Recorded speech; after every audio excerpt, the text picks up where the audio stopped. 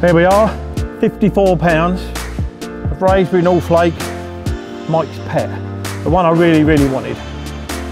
On a January morning, how's that?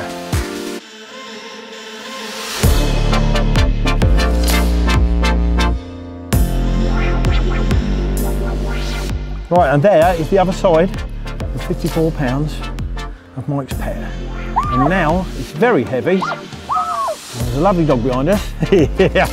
A blonde dog. Slip her back now because that is breaking my arms. How these fellas hold these 80 pounders up, I shall never know. But thank you, Mike's Pet.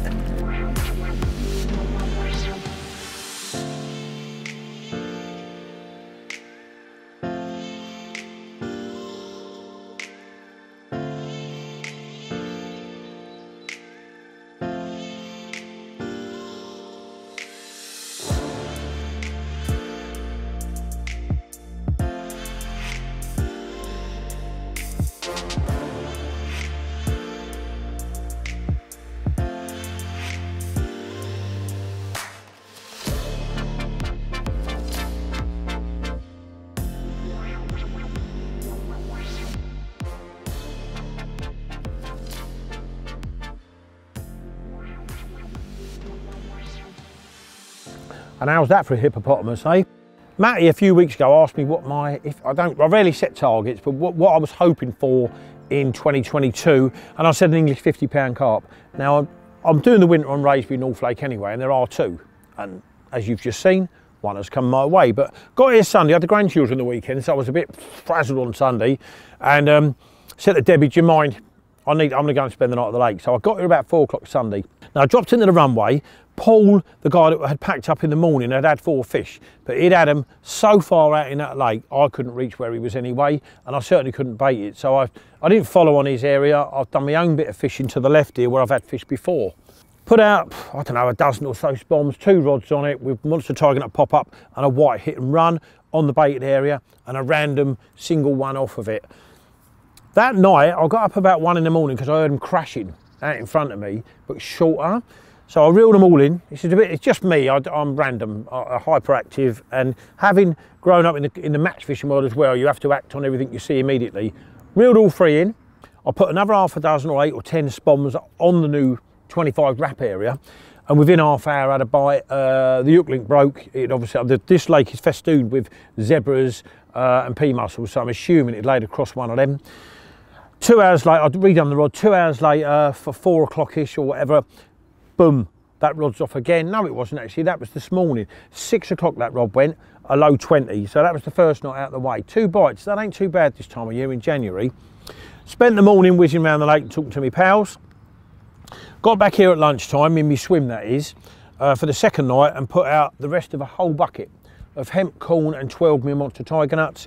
Same hook baits again, a 12mm monster tiger nut and a white hit and run.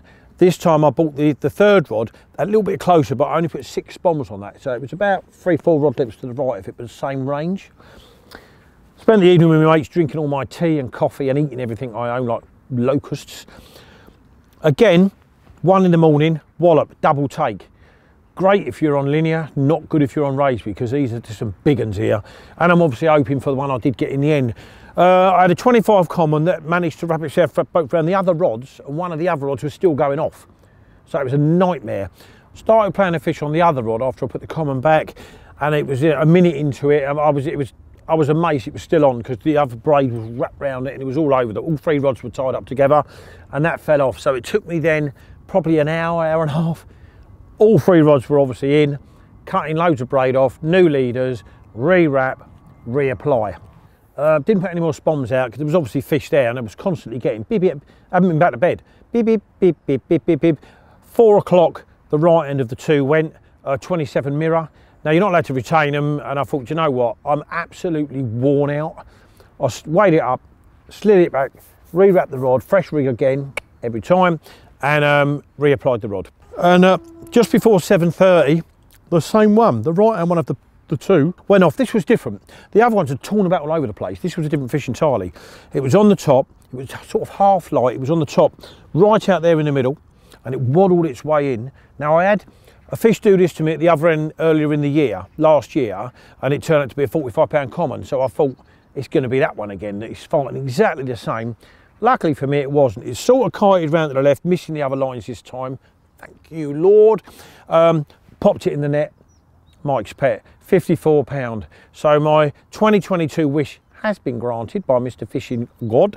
Chuffed to bits. If there was one fish, I've had some nice ones out of here, and I've had some 40-pounders out of here, but there was one fish purely for the weight, it's got to say, but having caught it now, it's a right old character. I'm chuffed to bits this morning.